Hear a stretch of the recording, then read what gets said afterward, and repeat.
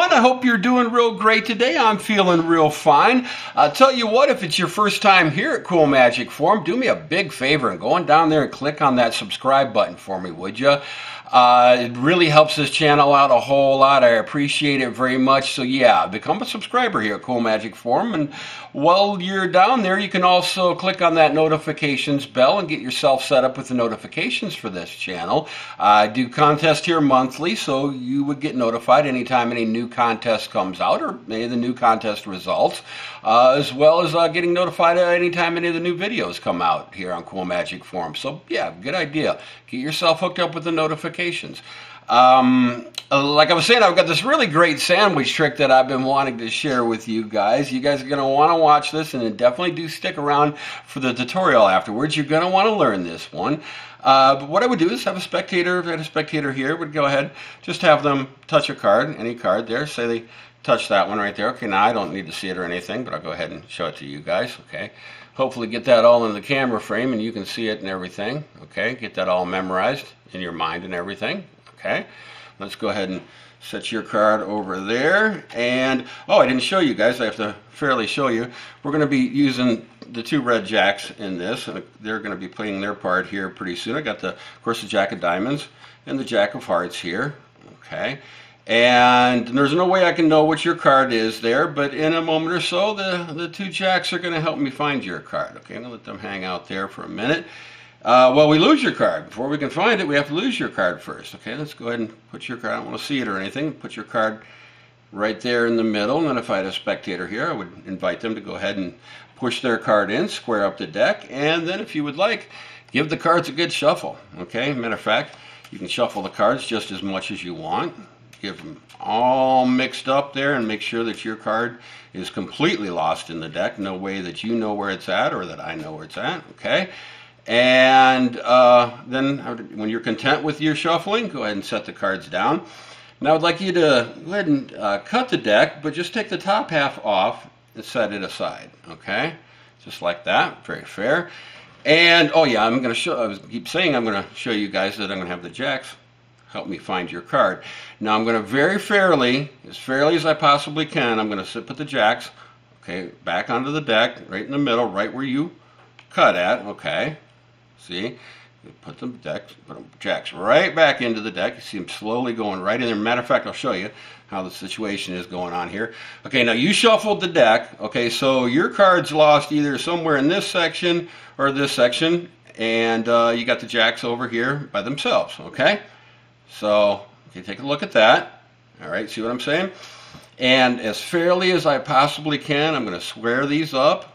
Okay, and then just going to cast a shadow over the deck like that, and just that quick, one card materializes in between the jacks. Okay, is that your card right there?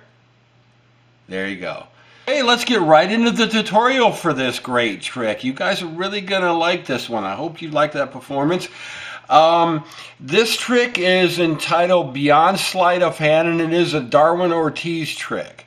So if you're familiar with the name Darwin Ortiz, when I say Darwin Ortiz, you're probably going to know, yeah, this trick's going to take a little bit of practice, okay?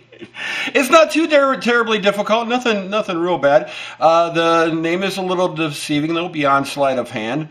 But it just takes a little bit of sneaky sleight of hand, but no big deal. I'll show you what's going on here. So you start off, you have to remove the two red jacks. I like using the red jacks or the black jacks. You know, if you've seen this channel before, I like having the jacks find cards for me. So using the two red jacks on this one, you remove those from the deck. And then what you would do is have a spectator go ahead and just touch a card. Okay. Now say they touch this card right here. You're going to take the card next to it, align it right there with that, okay, and then push up, okay, and then when you go to show them that, you're gonna steal away. You do it after you've done this. You're gonna steal away that card. Okay, so you have one card on top of the chosen card. Okay, on top of the card that they touch. Then you're just gonna show it like that. Okay, show them. There's your card. Okay, get your card all in your mind and everything. Okay, you want to make sure you keep that square and everything. I keep flipping my hand back and forth. It's easy to flash that there's a card behind there. But yeah, yeah, would show them. Okay, make sure memorize that card and everything. Okay, and you push that down, and of course, lay down the top card there. Okay, and then you just return those cards onto the top. Of course, now you have their chosen card on the top of the deck. Okay. Just a random card over here. Okay, now everybody knows that's their card. That's the chosen card is over there. Okay, and this is the part that I think is kind of funny because I know a lot of you were watching this trick and you know when I was loading, you know, you're just going to do a normal sandwich load there. So I know a lot of you saw that and said, oh, there he goes. There's Cuz loading the sandwich right there. But then I know you got to be thinking in your mind, but wait a minute. How is he? There's the chosen card over there. He's not loading the chosen card. What's going on here? And this is what is going on. Okay, yeah, you would show them. You have the two jacks here, but I just did a scoop up here. I got the two red jacks there. Okay, and I scoop them up here. Square. It gives you a little bit of a break there. When I push up with my thumb, I just bring it up like that. Square them up there. Okay. So I've got the jack of diamonds and the jack of hearts. Okay, now the big part of the effect is done. The sandwich. This is a sandwich trick, and the sandwich is now completed. Okay, it's done. Okay, from there, we push them back together. Good idea. Give them a little bit of a bend.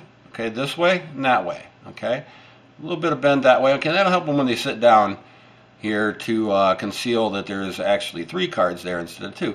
So yeah, when you're telling them, now there's no way that I know what this card is, what your card is, but it will have the jacks chill out right over there, have the jacks hang out there. Well, we get your card lost in the deck. Still haven't done that yet. Okay, so you place their card about in the middle of the deck. Like I said, if I had a spectator here, I would have them square up the deck, and then if they want to, go ahead and shuffle the deck. Now, this is where it changes from the performance that I did, because I went ahead and shuffled the deck. Now, normally you would hand the deck off to the spectator and they would begin shuffling the deck. You're set over here, okay? All you got to do is pick up your 2 jacks over here with the chosen card in it, slide the bottom jack over and just slide it over. Don't take the other one with it, okay? Just slide it over. It doesn't have to be real far or anything. You don't want to go too far with it, okay? And you're set. You're ready for them to finish shuffling the cards, and when they finish shuffling the cards, then you say to them, okay, now I want to have you cut the cards, but just take the top half and set it aside, okay? And then you'd say, okay, now I'm going to place the jacks back in the deck exactly, or put the jacks into the deck exactly where you cut at, rather. Okay, so what I'm going to do here is I'm going to put them over here, pinch this. Now remember, I've got the chosen card underneath here.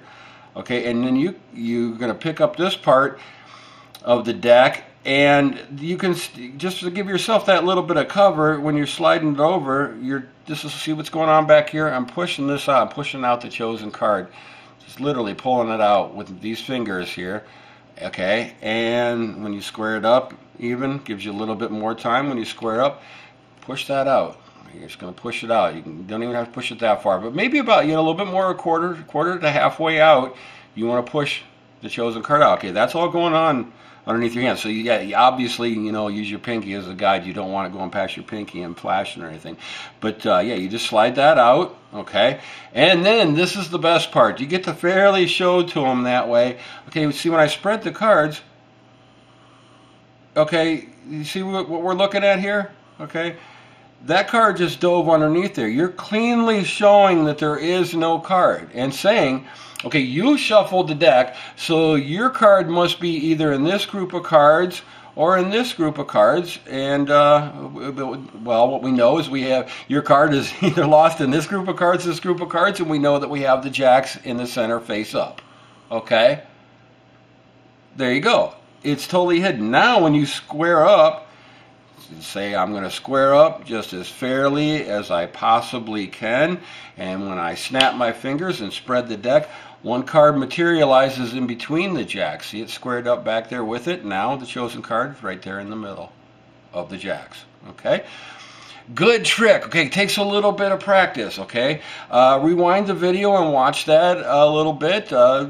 like I said, it's a very deceiving trick. I know even some of you thought that you knew what was going on there. You know, you had to take a minute to figure this one out, okay? Especially when you get to show the jacks cleanly like that, and then the next second you're spreading the deck again, and there's a card in between them. Okay, beautiful trick. Beautiful, strong, powerful piece of magic. You guys do learn that one, okay? We got to get into the contest before I get out of here, though. I've got my cards over here that we're giving away during the month of April. I've got 2 red decks of the Russell and Morgans that are up for grabs this month. One winner is going to win those. Another winner is going to win an entire brand new 4-pack of bicycle playing cards. Okay? To get in on the contest, first of all, you got to like this video. Okay? And you give, like I said before, you have to be a subscriber to Cool Magic Forum. And then every video I ask a question, and to get qualified into the contest, you also have to leave your answer to the question I'm about to ask you down below in the comment section. And you guys have always been doing great at that. You guys have been doing fantastic at the questions and answering those. I have a great time answering back with you guys, and a lot of fun. You got a lot of great answers, man. You guys are great at that. I love asking these questions. And the question I'm going to ask on this video is, which do you prefer when it comes to card tricks? Do you prefer more parlor type magic, table type magic, or more street type magic? Okay, now let me define. This would be more of a parlor trick. Okay, definitely. This is a great parlor trick. Okay, more of a street card trick would be the invisible deck, would be 2-card money here and there, those tricks. Okay, yeah, which do you prefer? Which do you like to watch the most? What do you find really powerful? You know, good table magic, or yeah, like I said, the close-up street style magic. Which do you like the most? And maybe you can give me a couple examples of tricks that you like the most that are parlor type magic, and maybe some of your favorite street type magic ones. Okay, I'll do that, and that'll get you all qualified into the contest to win either the 4-pack bicycle playing cards or 2 decks of the Russell and Morgan deck, or playing cards rather. So yeah, do that. Hope you guys really enjoyed this video. Oh, one more thing I was going to bring up to you guys. If you guys have stuck around to the end of the video, if you want to go see something really entertaining, go back to my ambitious beer video and look down there and see where Brian Brushwood actually commented underneath one of my videos, under the ambitious beer video. So go look that one up. The ambitious beer video where Brian Brushwood commented underneath that video made my day. But I just wanted to bring that up and bring that to your attention. I don't know if a lot of you guys noticed that, but check it out. Definitely check that out. But I hope you guys enjoyed this video. I hope you enjoyed this trick, and I will see you in my next video.